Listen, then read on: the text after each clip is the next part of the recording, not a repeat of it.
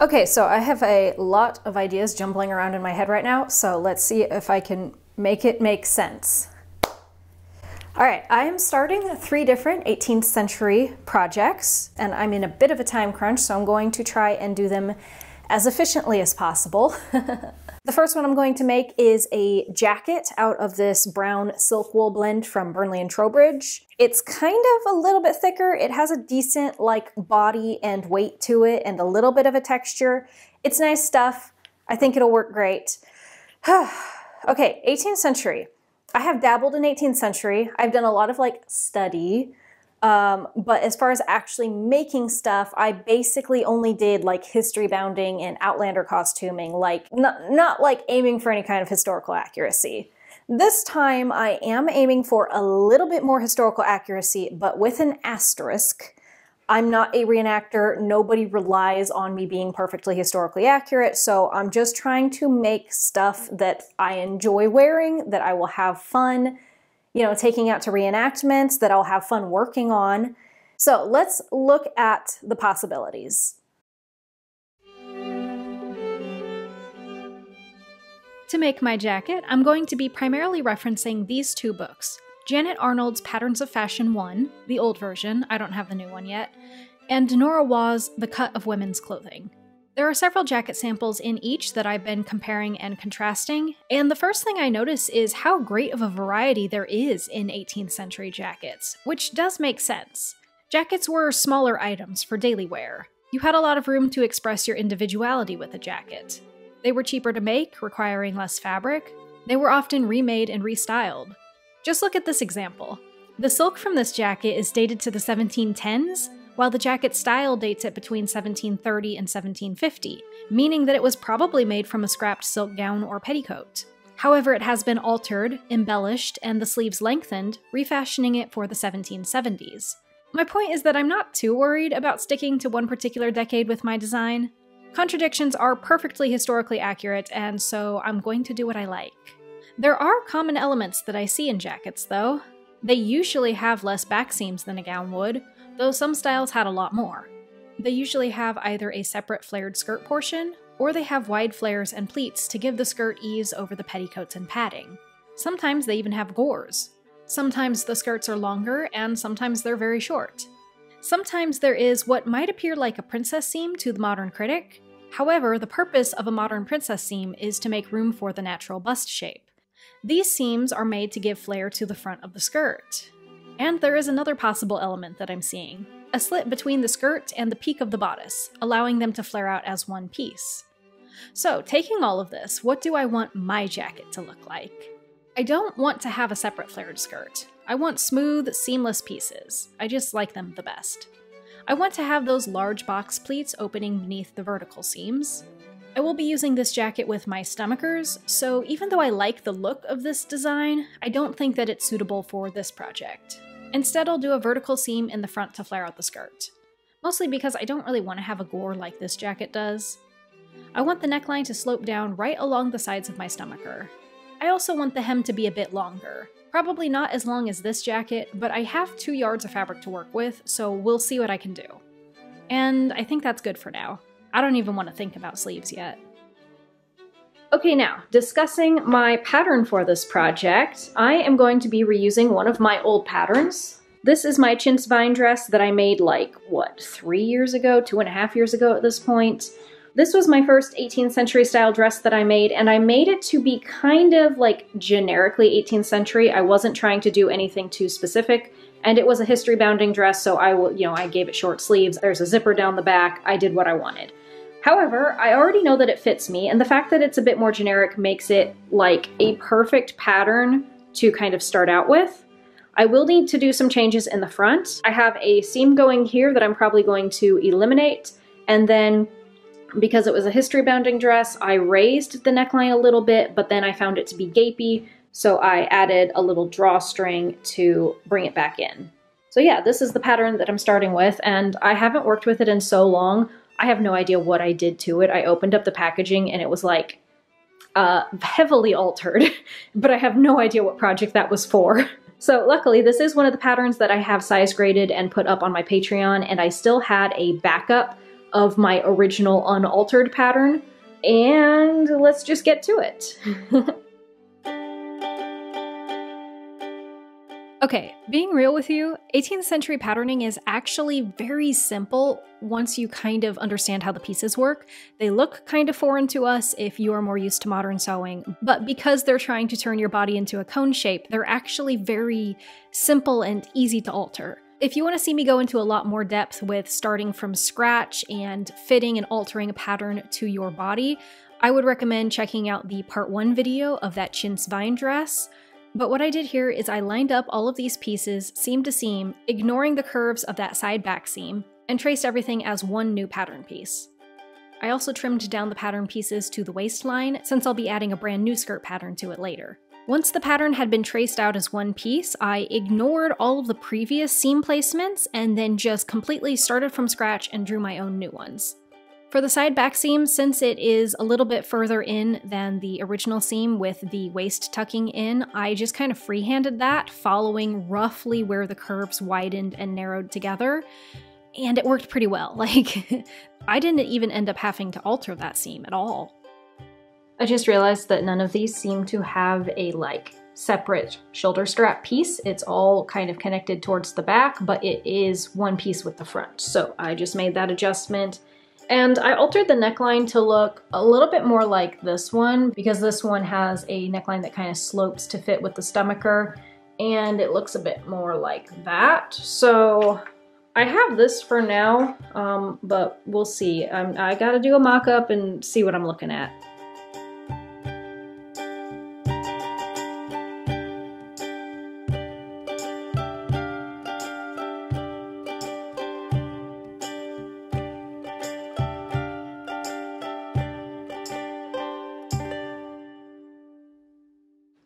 Okay, mock-up. It's honestly pretty good. I think there are definitely some little things that I want to tweak. I think I'm going to raise the back neckline a little bit. I think that just lies a little bit lower than I want, but pinching it along the back, it feels very flat and smooth and solid, so I don't think any of those seams need altered. I think that my guesstimations worked out pretty well. The front is a little bit trickier. Of course, this is the one that I was, deviating from the original pattern the most. I think what I'm going to have to do is use this side front seam here and just bring it in a little bit, pinch it in a little bit so that I can kind of take out some of the ease right here and kind of smooth and force the stomacher to sit a little bit flatter against my stomach. Let's see, the neckline I think is pretty good. It kind of comes up a little bit higher. So I could round that a little bit more. I don't think I need to make any other mock-up. I'm going to mark the lines along the side seam where I think it needs to be brought in, and then I'm going to trace it out onto paper and start adding the skirt flare pieces. So here is the little bit of rounding that I'm doing on that corner of the neckline, and then here is where I measured out that there was too much ease below this front seam. So that's really all that I need to do this mock-up, other than what I'm going to add up here.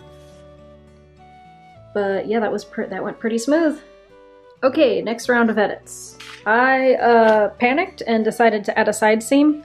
I don't know, I'm just concerned that this was too wide of a stretch to flare out over my hips, especially with all the skirt layers. We'll see. The other thing I did is, let's see, I altered this front seam down here to give that a little bit of a curvature. I peeled away a little bit from the center front seam and then kind of give this round swoop. And then up here for the back neck, I raised it, I brought it in, and I kind of gave it a little bit more of a blocky, blunt kind of joint. Typically 18th century stuff isn't as rounded as I originally had it. It's a little bit more pieced looking. So yeah. Yeah, I don't know if I should do this. Oh no, I don't know. All of the 18th century stuff that I looked at seemed to do okay without a giant seam. Okay, I won't do it. I'll tape it back together. Ah!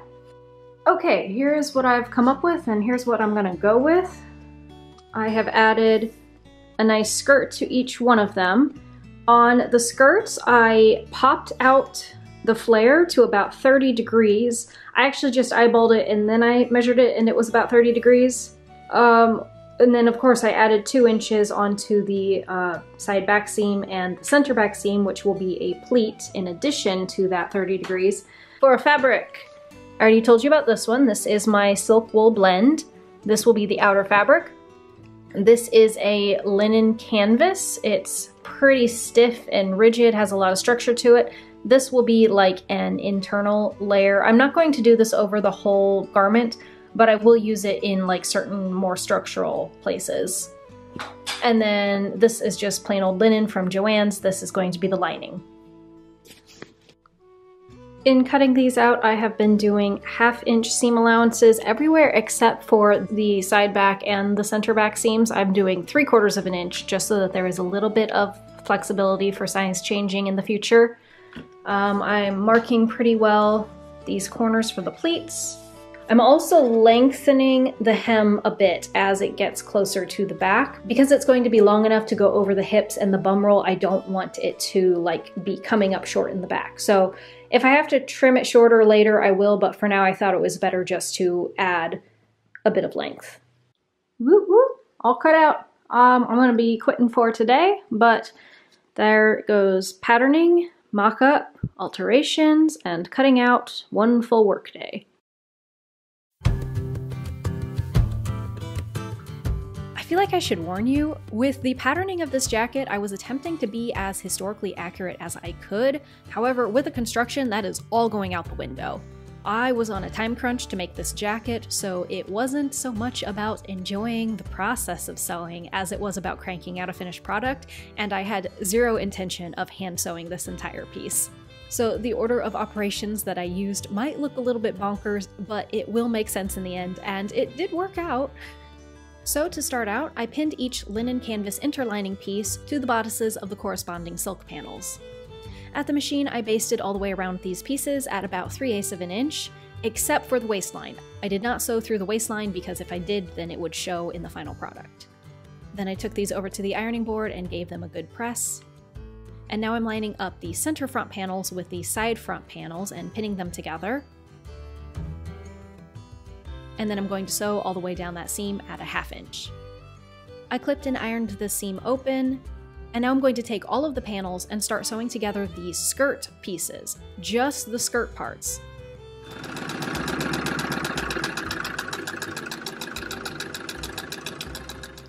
Iron those open, and then I'm also going to sew together the shoulder seams.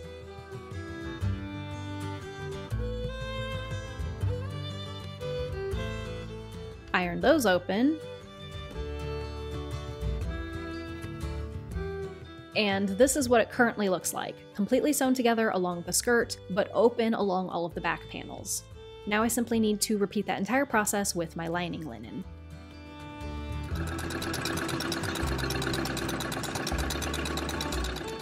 So now I have 2 identical shapes, whatever these are, and I'm going to line them up right sides together, and I'm going to pin all the way around, starting at the center back neckline, going over the shoulders, down the front edge, all the way down the skirt, around the skirt, and then back up to the center neckline.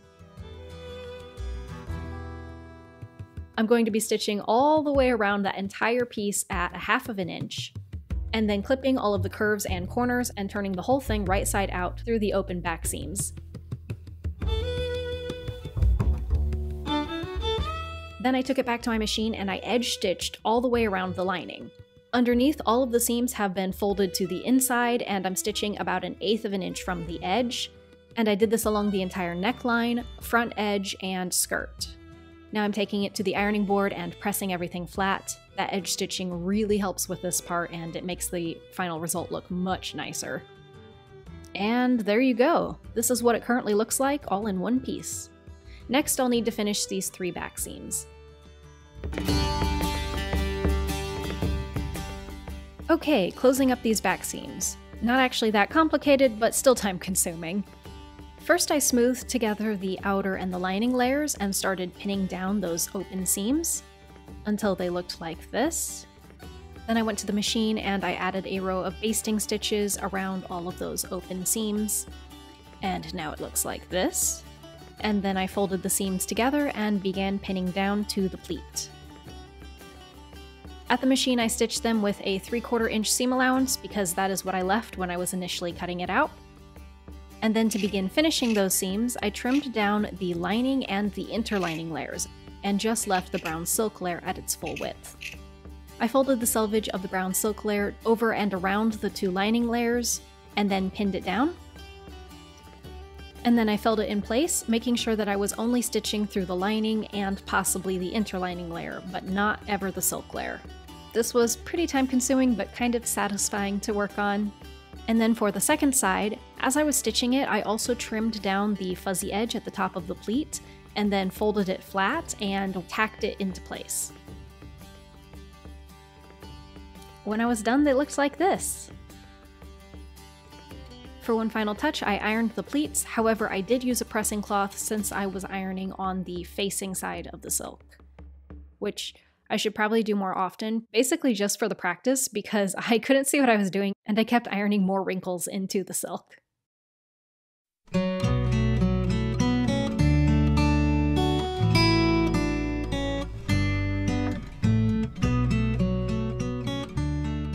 Okay, well, there is good and bad to talk about right here. I did, as I am wont to do, get it just a tiny bit too tight, I think. I think the stomacher will barely fit inside, but it might be a little tiny bit gappy. 2, I think that the back looks fantastic. However, the side, I was really debating whether or not I should put another like central side seam and another flare over the hip. I wasn't sure it could make it over my hip without wrinkling, and as it turns out, it cannot. So there's a bit of like a lift right here. Because it's a little bit tight and because I'm concerned about it gapping around the edges of the stomacher, I might put lacing cords. I have seen historical jackets like this with lacing cords. It's not like, I don't believe it would be too costumey, but I'm just concerned with the edges barely like gaping around the edges of the stomacher instead of like covering it all up like it's supposed to. And also I don't really like having all the pins and everything. Like I know that that's accurate, but I don't enjoy it.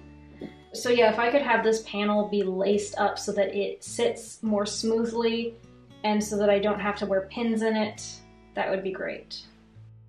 After thinking about it for a while, I might have stumbled across the reason why my stuff always turns out too tight. I like my things to be form-fitting, but too tight is too tight, and I think what always happens is I make my mock-up to fit perfectly, but the mock-up is just one layer, it's not got all of the finishings, it's just a rough draft. And I tend to cut things super close to the line of being too tight, and then when I make the final garment, like in this case, there were 3 layers, there were, you know, bulky seam finishings, I was wearing it over more layers than I did when I wore the mock-up, so it just kind of tends to end up being a little bit too tight. The eyelets ended up being a great remedy for this situation. I wasn't planning on doing them originally, but I'm really glad that I had the excuse to do them, basically. I love the way they look. However, after I finished the eyelets, I did decide to go back and open up the 2 side back seams and then sew them about 1/4 of an inch closer to the selvage, which gave me a total extra 1 inch of ease for the bodice. Okay, I printed out that sleeve over there basically as is. I might have guesstimated it a little bit too large, so I took out 1 inch from the middle of it and then I kind of tapered these edges in a little bit. This is supposed to be just a very, very, very rough pattern that I'm now going to mock up and edit from there, and hopefully it's not so terrible. With the sleeve pattern, my goal is basically to make the simplest, most generic 18th century sleeve pattern I can, so that in future 18th century projects I can just adapt this one instead of having to start from scratch. I want it to be all one piece, I want it to curve down around my elbow, and I don't want it to be super loose and baggy, but I would like for it to be at least loose enough to be comfortable.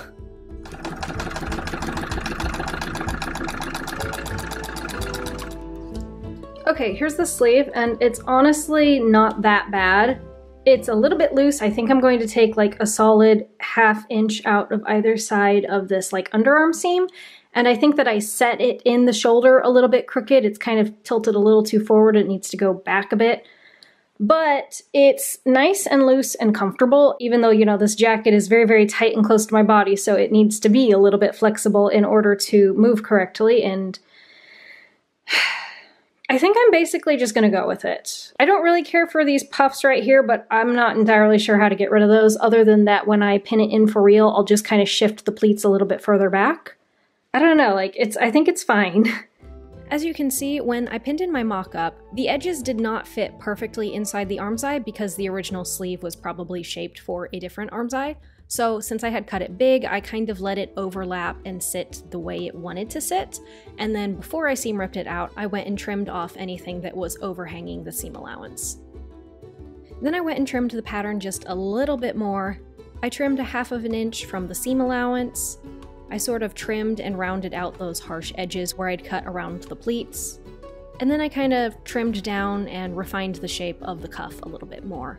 Honestly, I was not expecting the sleeve pattern to go this quickly or to turn out this nice.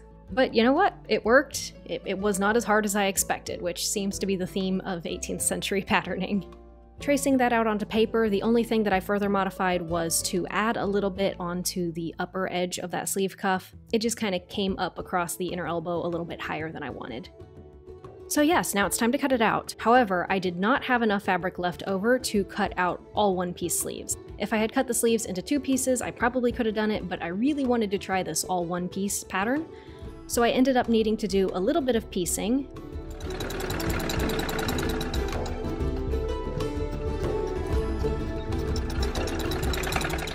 I stitched together the pieces and then ironed open all the seams.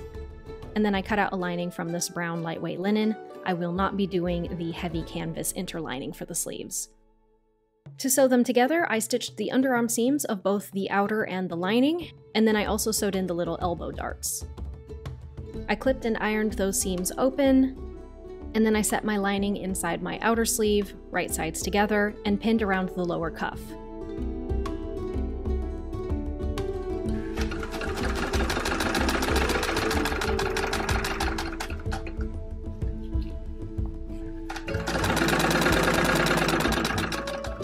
After those were stitched, I clipped around the cuff and then turned them right side out, and then began pinning the loose top edges together.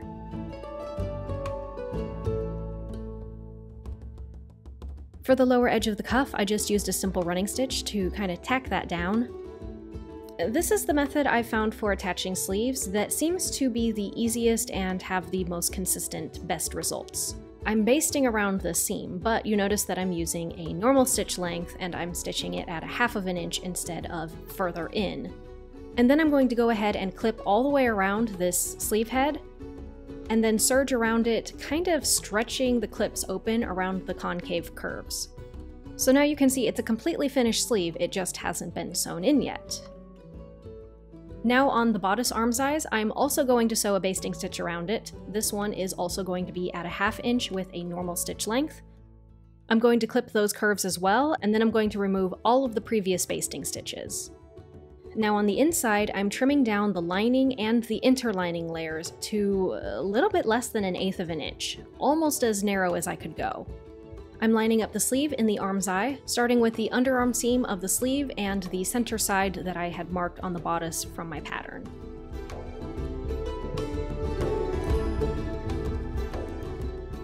At the back edge of the shoulder, I folded all of the excess into small pleats, just eyeballing it. I wasn't doing anything fancy or using math. And then I sewed around the arm size. The reason I like this basting method is because everything just flexes a lot more easily when you already have the curves clipped. And then when you have those 2 strong basting stitches, you can kind of feel on the top and bottom of the fabric as you're sewing, and you can kind of feel that they're lining up. And when I tug and keep the fabric a little bit taut, they kind of just naturally want to stay in line with each other better. And I will just sew barely to the inside of that stitch. So it's technically going to be a little bit further in than the original 1/2 inch seam allowance, but it's not a noticeable amount. Now to finish these sleeves, on the inside I'm turning all of the seam allowances over towards the bodice side, and then I'm sewing them in place with a running stitch. Now you can see that everything wants to lay pretty smoothly on the inside, but it's still hanging loose. So what I do is I fold that serged edge from the sleeve back, and all that's left of the bodice seam allowance is that little silk layer, and I'm just trimming that down by about half. I don't want to cut it too short, but I do want to get rid of all of the fuzzies and make sure that it can easily hide beneath the serged seam allowance. Then I fold the serged edge back over top of that and just whip stitch it in place. And that's it, sleeves are done.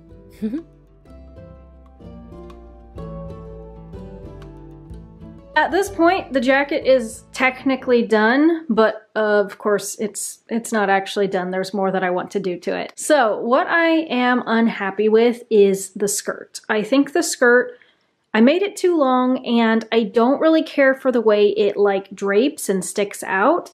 So what I decided to do about it is, now that it was hanging on the mannequin, I figured I could go around and level the hem to exactly where I wanted. I'd originally thought that I wanted it longer, but I just felt like shorter was going to be a little bit better proportionally, and opening back up that bottom hem would also give me the opportunity to tweak some of the other seams. At the center side, where there was a wrinkle over the hip, I cut straight up through the skirt and opened it up and played around with the fabric to make everything sit flat. And then I took a scrap of white paper and I stuck it inside that new slit and kind of pinned it in place to make a rough pattern for the gore that I was going to insert. I pinched in the front flare. I felt like it was just way too exaggerated and it needed to kind of curve and taper in as it went down. I started by sewing in the new shape of the flares for that side front seam, and then I cut the gores out of some scrap fabric and stitched them in place.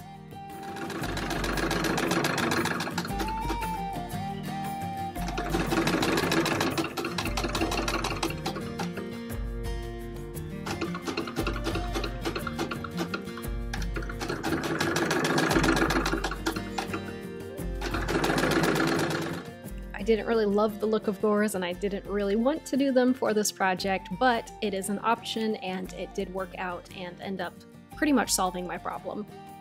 Then I did a ton of pinning. I decided that the bagged lining method had left a few wrinkly seams on the inside, so I pinned all the way down the side front seams, and then I pinned in the lining for the gore, and I hand stitched all of that stuff.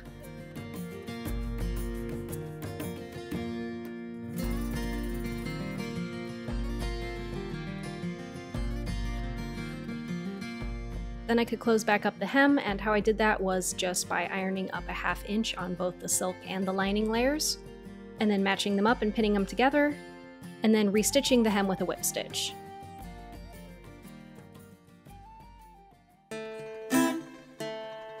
Alright, finally I can start the trim. I'm going to be cutting the trim for this jacket using an antique pinking tool. I've had this for several years now. I bought it off of eBay when I first got really interested in 18th century costuming, and it's kind of been this guilty thing hanging over my head ever since that I've not yet used it. But the thing is, you kind of only can use it on silk, otherwise I've heard that it frays too badly. So anyways, I started this process by cutting 2-inch wide strips from my silk scraps.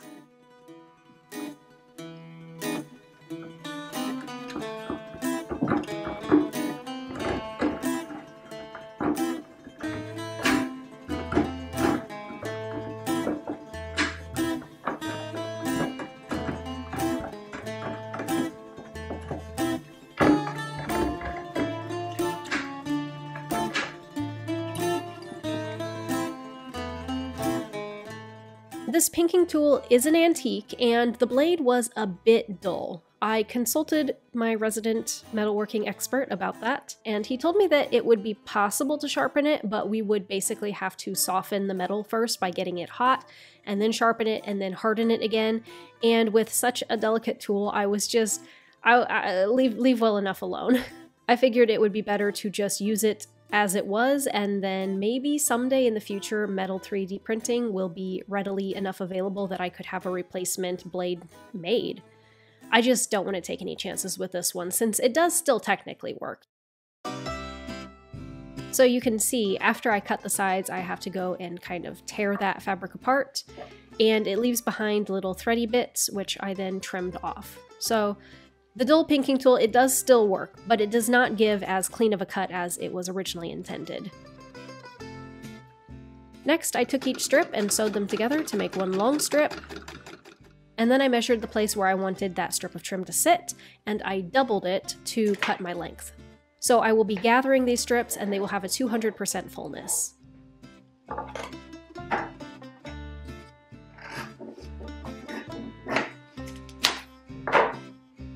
Once each strip had been cut to the correct length, I took it to my sewing machine again, and I ran a basting stitch down the center.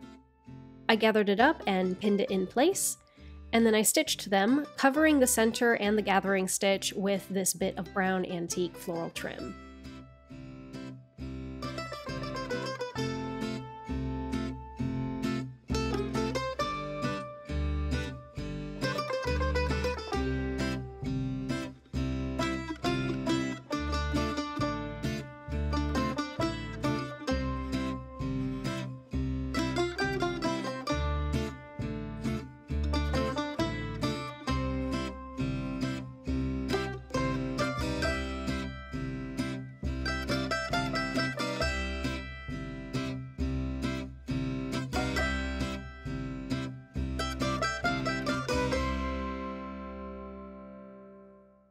Okay, so a bit of a recap for this jacket project.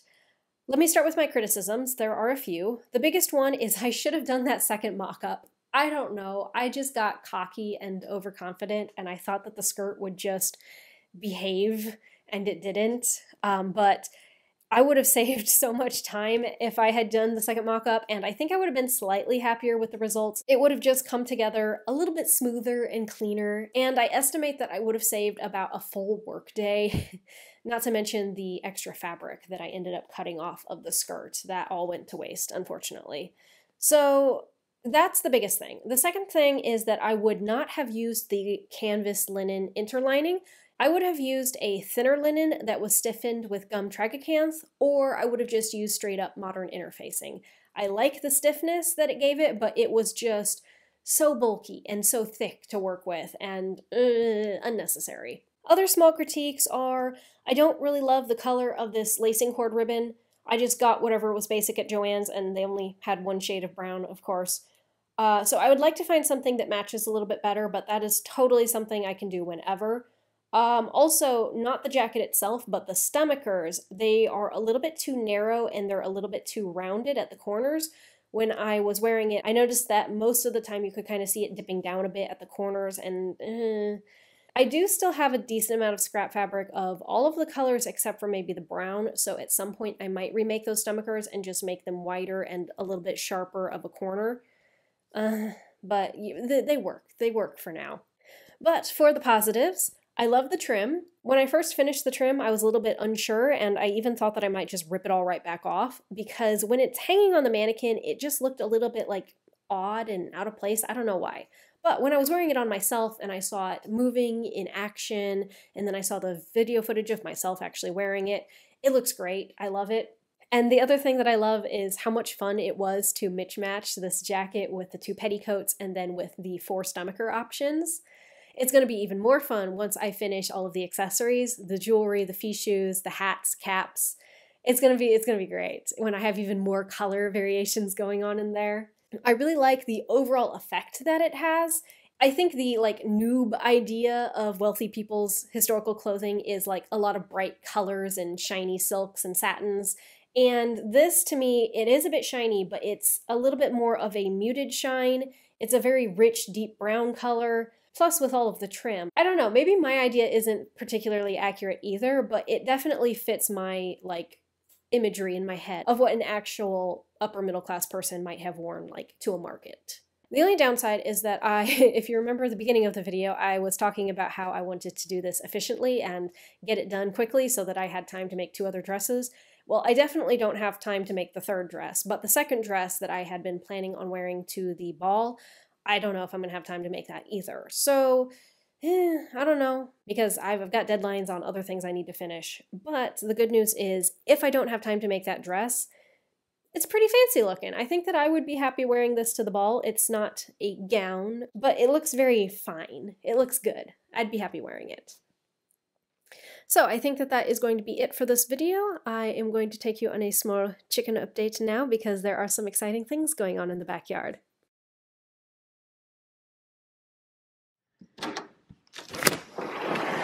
Okay, big things happening. First of all, look at that. We have started tearing down the deck. We took down the porch tree and it will not be growing back this time. Oh yeah, look at that. We're supposed to be getting in the materials to build a new one in about a week. First of all, I have a very special surprise. My ugliest and meanest chicken, Nurse Ratchet. Hello there! Hi Ratchet! How are your babies? Do they need some more food? Are they not so cute? Sorry. Look at them. And then look at that little black one. So that little black one is Ratchet's baby mixed with Goose, or I am Kamani. And that little black one, he's so tiny. The blonde ones, their rooster has to be Clyde, who we no longer have because he was very violent. But I don't know who the females are because I wasn't, you know, seeing which eggs each one was coming out of. Update number 2. This is Disco. I'll show you some video footage. We got her from Caleb's parents' house. Another bird showed up on their property. This time we actually asked the neighbors if they wanted their chicken back, and they're basically like, we have a lot of chickens, we're not about to go chase a chicken around your yard. So we did, and we got the chicken. Caleb's gonna go the other way by the garden. Oh, we got him! Oh, he's beautiful, or she. Look, Lincoln. Look. Mariah will help it feel better. Oh, he's beautiful. Hi, friend. So sweet. Did you get that blanket? Yeah. We were on the corner and they like saw me and like that. Hi, Ophelia. Hi, pretty girl. Yeah, she wants some food. But yeah, we got another free bird.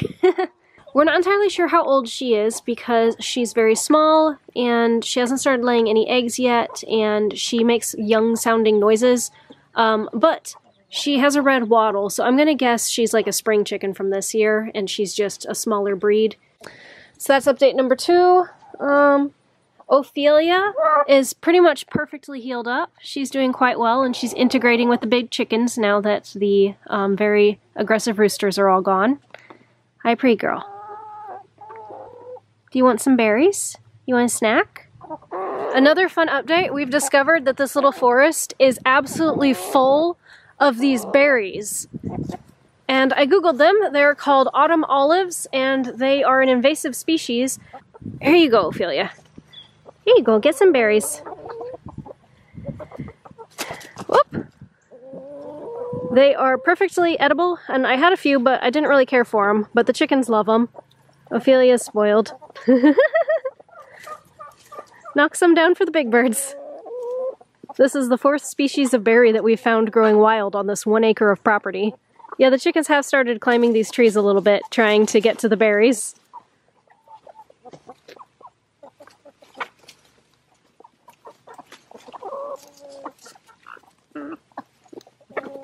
Other updates, most of my bareback hens are actually growing feathers back now that we are down by a few roosters. Some, like, look at her, she's molting. Others, like that brown one, she has not started to molt yet, so it'll take a while for her feathers to grow back. That brown one right there, she was completely barebacked. So yeah, things are kind of cozying down for the fall. We got this one last batch of babies with Ratchet. Oh, I forgot to bring Ratchet berries. She's making angry noises at me. Here you go, Ratchet.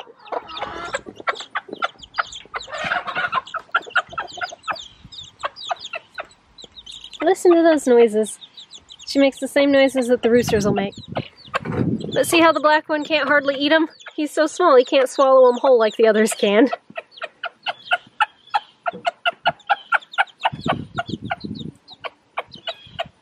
Yeah, Ratchet will kind of chew on them, like break them open and spit them back out so the babies can swallow them easier. Turkey's not loving them having all this attention.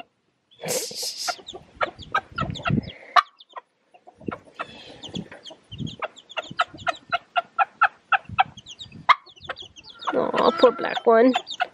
I keep stealing him to try and give him snacks, and he won't eat them because he's freaked out.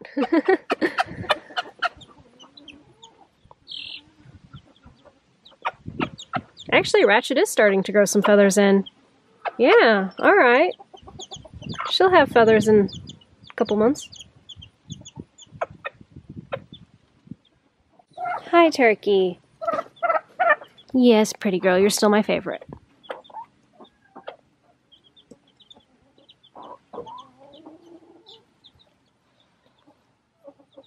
Good girl.